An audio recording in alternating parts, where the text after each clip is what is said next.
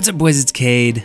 So the 455 Thanoses have started rolling in, and I thought I'd make a video now that I've had a couple days to look at all of the info on him, with kind of his stats, my thoughts, early thoughts really on Thanos, prestige numbers, how he kind of compares to the rest of the field, all that stuff, because it's super exciting now that they've kind of started popping up. Now, first of all, congratulations to everybody who ran 5.4 Legends and got their Thanos. Congrats to the top 5. Those are big times, especially assuming everything was done legitimately. That's huge. And then big shout out to Tim12345, who sent me all this stuff online. He's always in my streams. He's always sending me the best stuff. So thank you so much to him for all the info. Some of these are going to be a little more low res because they've been passed around the lineup, and you know the compression on there isn't great. So pardon the quality, but here it is. So let's jump in.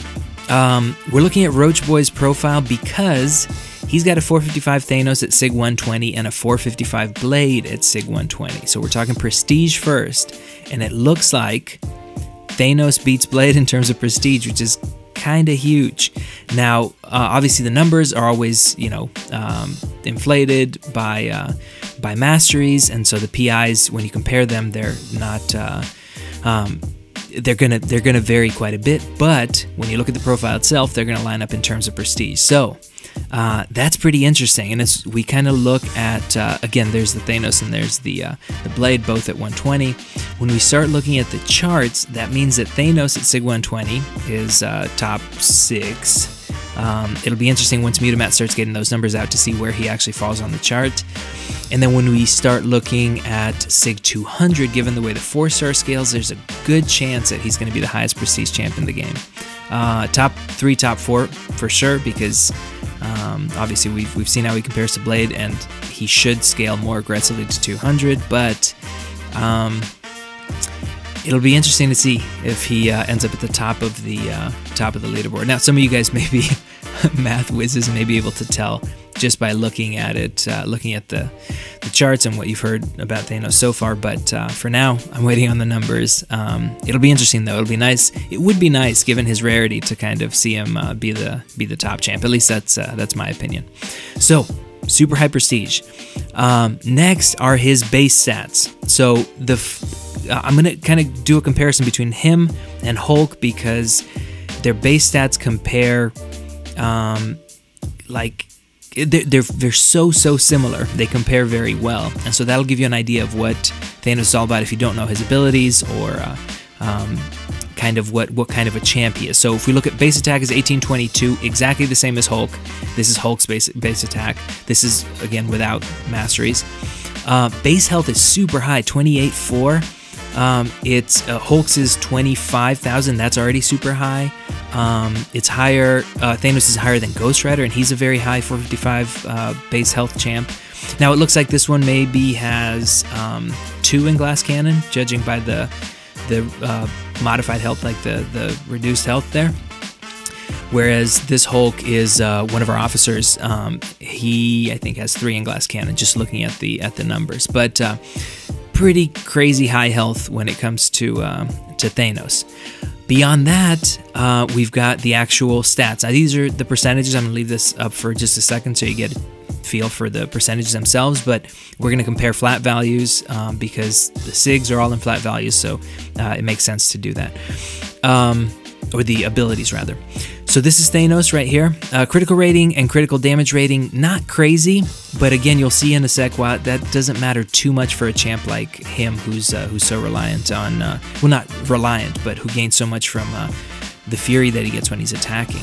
Armor rating is very high, 965. Block proficiency, 1747. It's not crazy. It's not low, but it's not crazy. So compared to Hulk, we see that critical rating, critical damage rating are exactly the same. So again, it seems like they were built off of the same kind of stats models. So it's kind of, they're kind of low for Hulk as well, because he works in very much the same way. He gains those furies.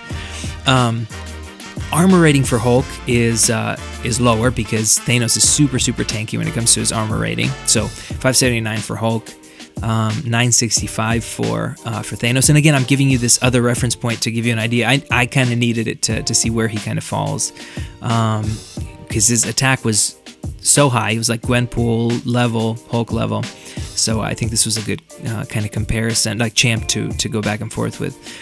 Block proficiency, again, Thanos is lower than most. I don't know the most champs, and most of the champs I had looked at as 455s, but it doesn't matter too much, and that's because of this. So first of all, his SIG ability automatically reduces their opponent's base attack by 13%.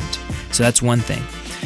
The second thing is when he's getting hit, he gets that armor up, which doubles his armor rating. An already high armor rating goes up from 965, goes up an additional 964 at whatever SIG level. This is at level 20, so those, excuse me, those should scale with SIG level.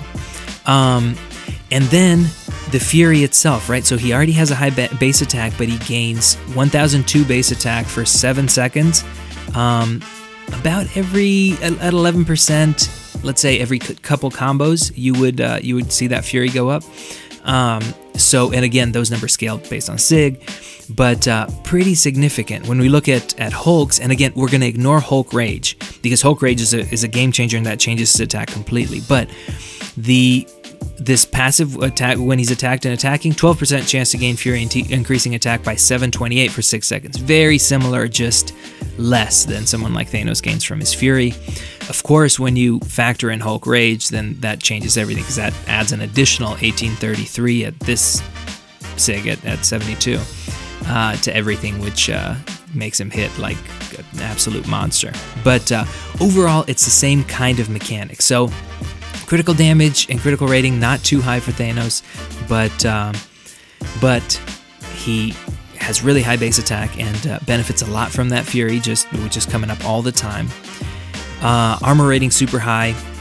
He's a super tanky character. Block efficiency not crazy, but again, he reduces enemies' attack just automatically. That's his SIG ability, and if he gets hit, he gains that armor, which doubles his armor rating for an already high health pool tanky character. So those are really my thoughts. I wanted to kind of go over everything because it's so exciting getting to see these Thanos. We're going to see them pop up at the top of the leaderboards, I'm sure. But I wanted to kind of look over all this stuff. The thing I'm curious, though, is what everybody thinks. Do you think Thanos is going to end up having a place in the game? Do you think he's going to be more of a trophy champ? With the current AW meta especially, it seems like there's very specialized champs, even in AQ, your line clearing champs, your boss killers, that people are bringing. So do you think Thanos is kind of going to sit on the shelf? Do you think he has a place in the game? Do you think he's, again, going to be more of a trophy champ? I'm really, really curious to see what you think. So let me know in the comments for sure. Otherwise, I hope you enjoyed this video. I hope you found it useful. If you're not subbed, I hope you sub. If you liked it, I hope you smash the like button. It definitely helps. And I will see you in the next video. Take care.